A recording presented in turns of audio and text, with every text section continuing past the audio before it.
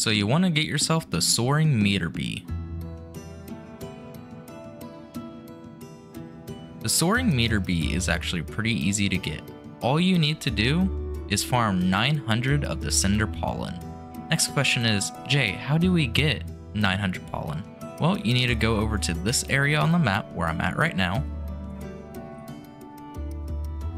and kill all the bees, the slimes, red bees, yellow bees, giant bees, small bees, every single bee as you can see right here, and the slimes, and they'll drop Cinder Pollen.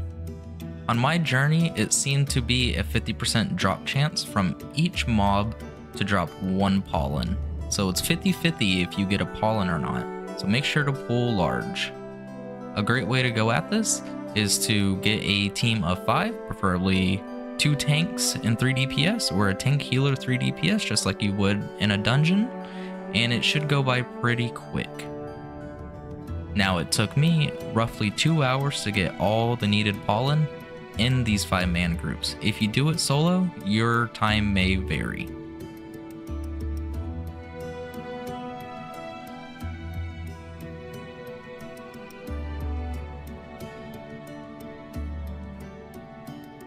Now once you have all 900 Cinder Pollen, the place that you want to go to is this tent over here on the right.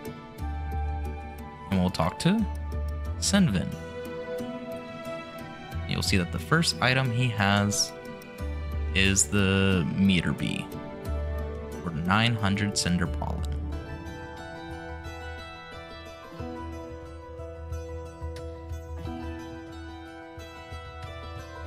I hope you all enjoyed this quick guide, and if it helped you out, make sure to leave a like and subscribe as it helps to get me out in the algorithm.